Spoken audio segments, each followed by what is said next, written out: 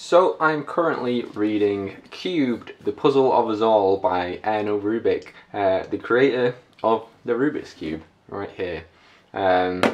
If you're a cuber, you obviously already know who he is. Very important guy for us, that's for sure. But this is a really awesome book, actually. This isn't a review by any means, but it's a really interesting take on kind of the process of creating or discovering the Rubik's Cube, and kind of what happened from there once it was, well, the puzzle that we know today.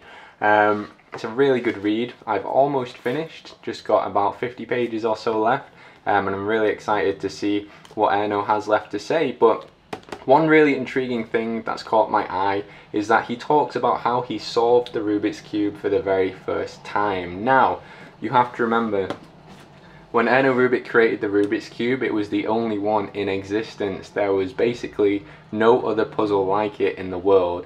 So when he tried to solve it, he didn't have any help whatsoever. There was no Cube Whiz or tutorials on YouTube.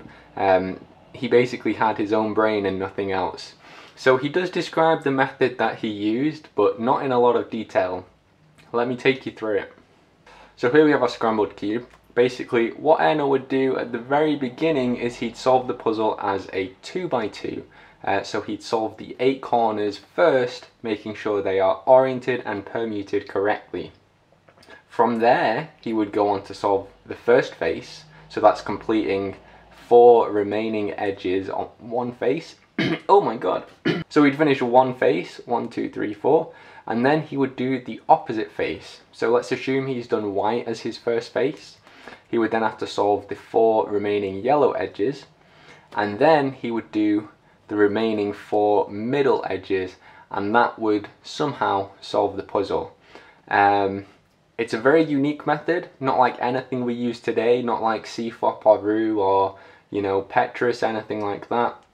So I've been thinking about this quite a lot, and I haven't come up with a definitive way to do this. But I'm going to give it my best go in this video. Now, there are some ground rules to begin with. I cannot use algorithms that I cannot describe logically or explain what I'm doing, if that makes sense. You have to remember, Erno Rubik didn't have algorithms. There was no such thing as a U-perm or an A-perm or an OLL algorithm. So I will only be using algorithms that I can understand, and if I can explain what's going on the cube to do what it is that I'm doing.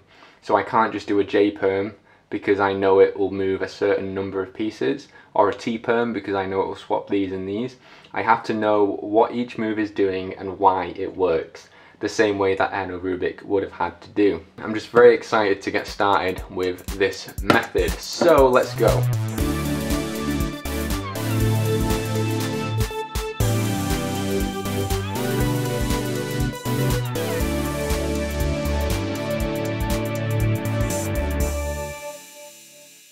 First things first, let's do one face. Now this is really easy and super intuitive.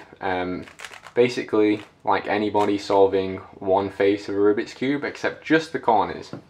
So there you go, 1, 2, 3, 4, and they all match around the sides. That's perfect.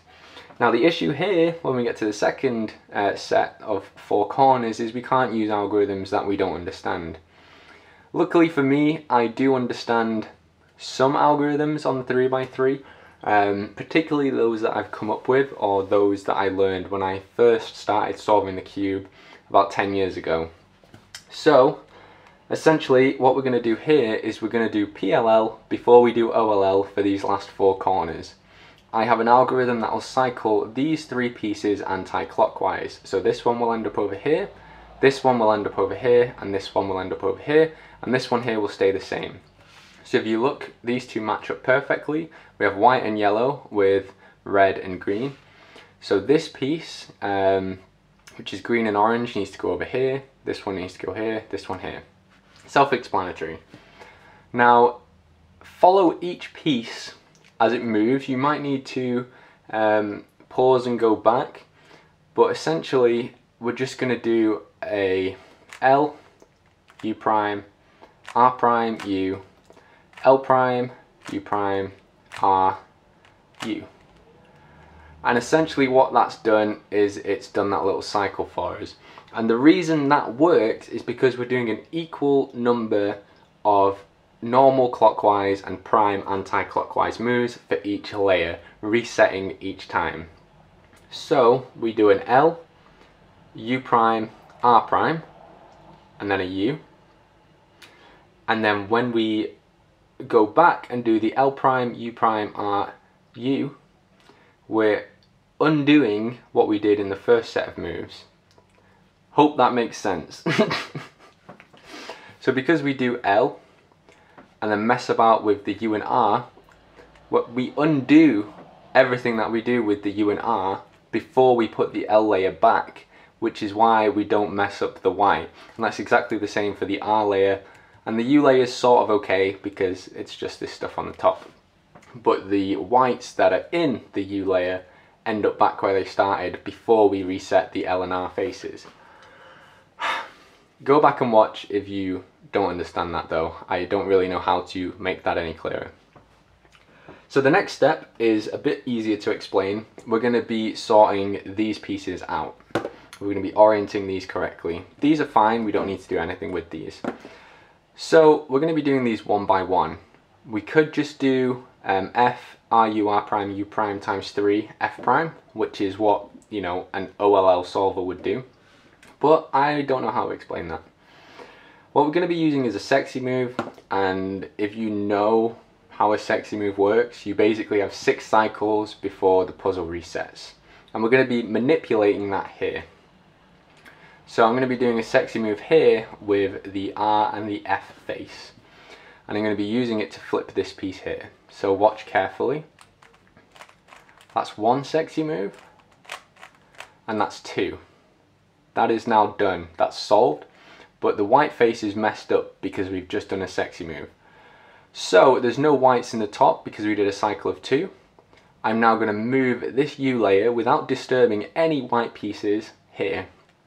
And then with the 4 remaining sexy moves of this 1 cycle, I'm going to flip this piece correctly, and you'll only ever get a combination of unoriented corners that can be solved in a cycle of 6. And because we did only 6 sexy moves, we've managed to solve the white and the yellow correctly. There you go. This is where things get a little bit hazy for me with this method, because we essentially try and solve the rest of the puzzle using only, you know, the middle slices, which is quite tricky actually. So we're going to be solving the white face next, so I'm just going to set all the corners correctly. Sorry, all the centers. So that's fine. So we now have a complete corner center checkerboard around the whole puzzle.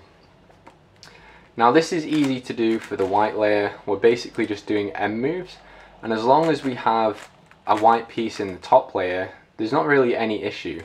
I think there is one in the middle though, this one here. But this one shouldn't be too hard either. We can do an M slice here, pop it into the top, stick it where we want it, go back and, oh no, that doesn't work, hang on a second. Yeah, my bad. So instead of putting it down first, we want to move it into the back, so when we reset here, it stays on the top layer, and obviously from there, boom, done. And then if we reset, we now have the checkerboard, but 1 face is done. Cool. This next bit is what kind of confuses me a bit, because we essentially want to do what we've just done with that white and blue, but we want to get all the yellows on the top. We have 2 here and 2 here. So this should be fairly easy, but it's surprisingly not.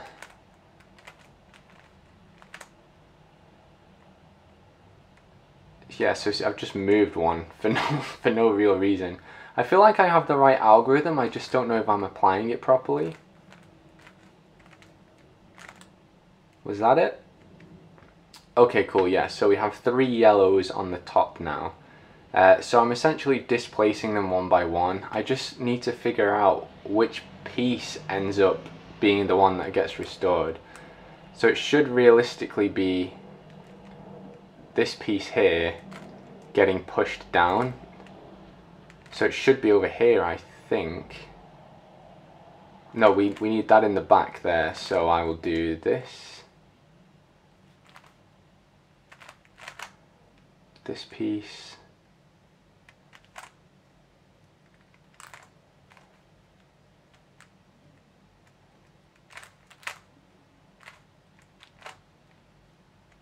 That's it. That's it. So we essentially want to get the yellow safely in the top layer, and then a piece that we don't really care about back here before we slice back down again. So that's that. I was kind of ad-libbing there, making it up as I go along. So now we have this algorithm, or this case, and this is really easy to solve, so I'm just going to do it. So I guess I can explain what's going on. I'm going to solve this piece first by orienting it correctly here, and then with a U2 we set these two pieces up to end up here. This gets pushed out of the way and will end up in the back, and this piece here will end up at the front here, already oriented correctly. So we push these two up, this one in the back's waiting for us to match up here, and we push it back down. So that's that done. Now we end up with a U-perm, and this is something that I'm extremely proud of, this U-perm, because it's not at all like an algorithm, and I can explain what I'm doing the whole time, even though it's kind of ridiculous how it works.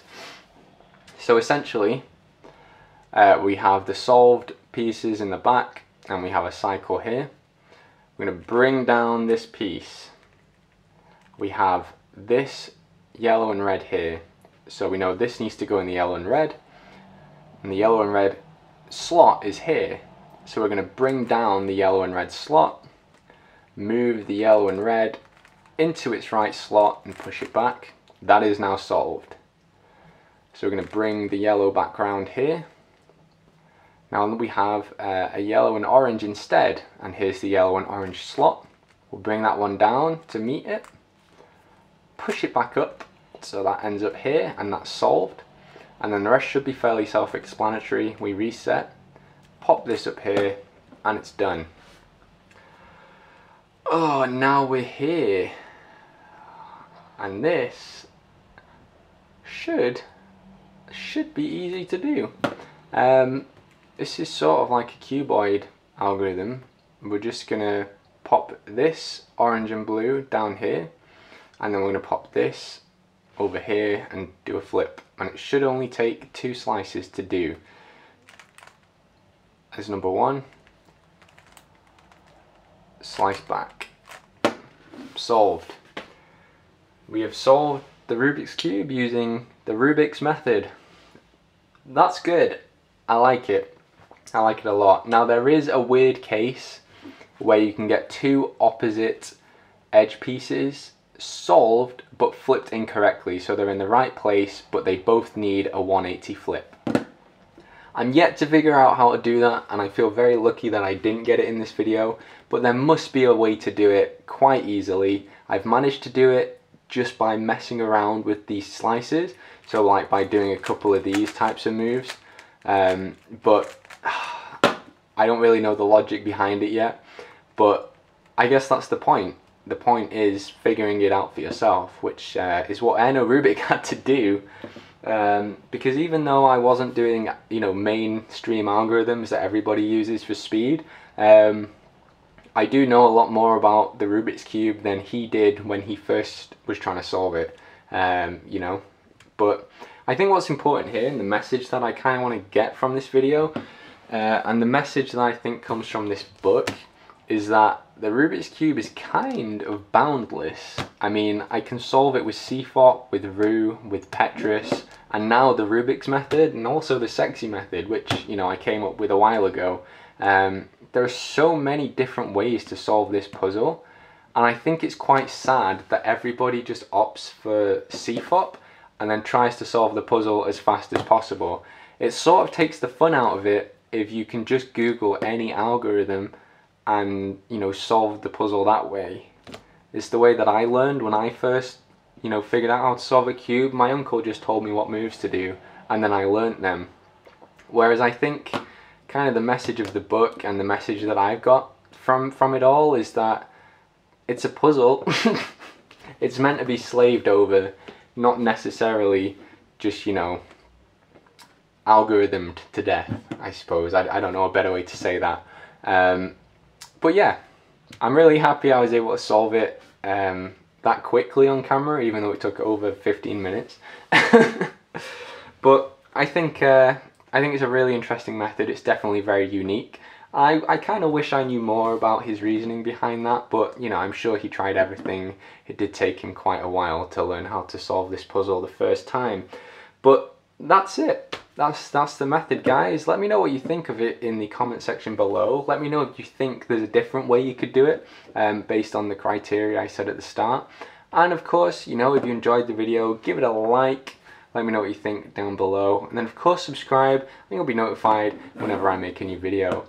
Thank you so much for watching, guys. Thank you, Erno Rubik, for making this amazing puzzle and for writing a pretty awesome book. But yeah, have a great day, and I'll see you guys next time. Bye bye.